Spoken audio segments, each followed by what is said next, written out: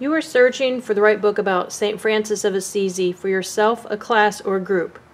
You want one about St. Francis of Assisi and serving others. Well, you found what you're looking for. The people you give it to are going to love it.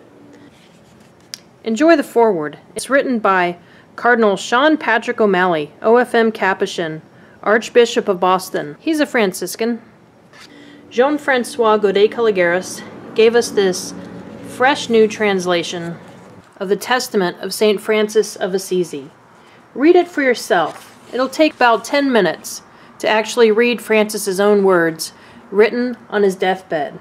40 themes found in this testament served as jumping-off points for the 40 men and women who created short, powerful writings about serving the poor at a Philadelphia soup kitchen, a Bolivian prison, and everywhere in between through Franciscan Service Network. Here's the layout. For each of the 40 different reflections, the top left page has a line from the Testament of St. Francis of Assisi. Next, you'll see the name of their reflection, the author's name, and the program with which they volunteered.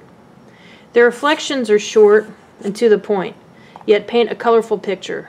Next, you'll find reflection questions. These are designed to help you, the reader, go deeper. So you see, there's a place for Francis's writing, the writer's input, and the reader's input.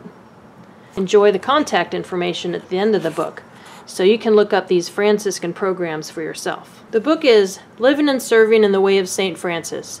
You can buy it on Amazon or at the website livingandserving.com.